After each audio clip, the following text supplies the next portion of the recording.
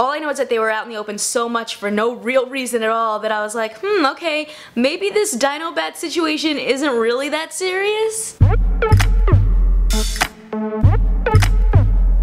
Hey guys, it's Kristen, and today we're talking about Netflix's new movie The Silence, adapted from the book by Tim Levin. The film has already been compared to A Quiet Place and Bird Box, as it follows a family seeking safety in a remote location when they find their world under attack by ancient creatures who hunt by sound. When they think they've found safety, they find a new enemy in a silent cult.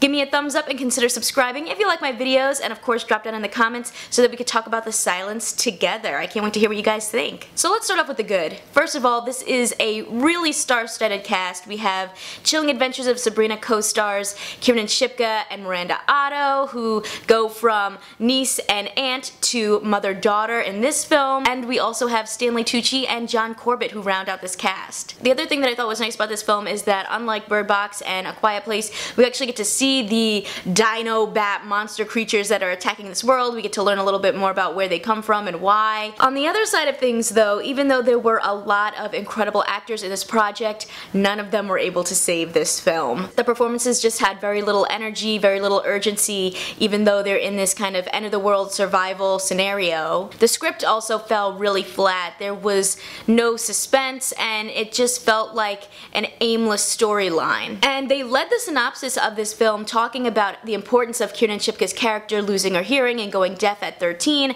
and how that was going to play a really big part in her leading her family to safety, and why she's being targeted by this cult who want to exploit her heightened senses. But that's not really a plot point actually at all, and her character doesn't have any heightened senses or abilities. In fact, her deafness only serves as an explanation of why all of these characters know sign language. I know this film has gotten some backlash for not using deaf actors to portray the deaf role, and I think that would have made a lot of sense because honestly, even though we did have a star-studded cast here, these actors didn't come in and save the production. So maybe having a fresh new face come in, someone who actually represents that experience, would have been something really refreshing and cool to see.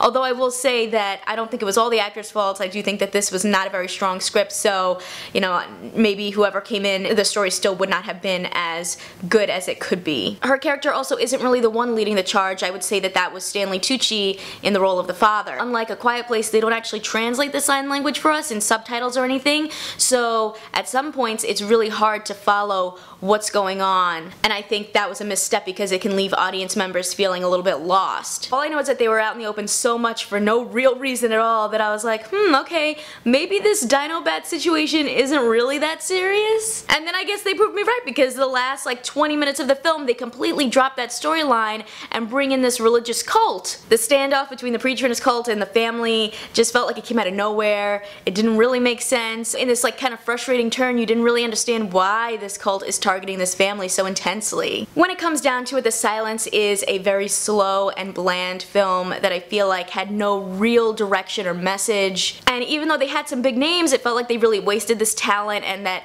the talent didn't really bring anything new or exciting to this film. The Silence reads as a bad made-for-TV movie, and while sometimes those can be so bad they're good, that was not the case for this one. I have to say I was expecting a bit more, especially with the cast that we had here, so I was a bit disappointed. I would recommend skipping The Silence, and if you want more Sabrina and Aunt Zelda, just rewatch Chilling Adventures of Sabrina again. If you like this video, you could check out more of my reviews over here, and please drop down in the comments to continue the conversation. I can't wait to hear what you guys thought about The Silence.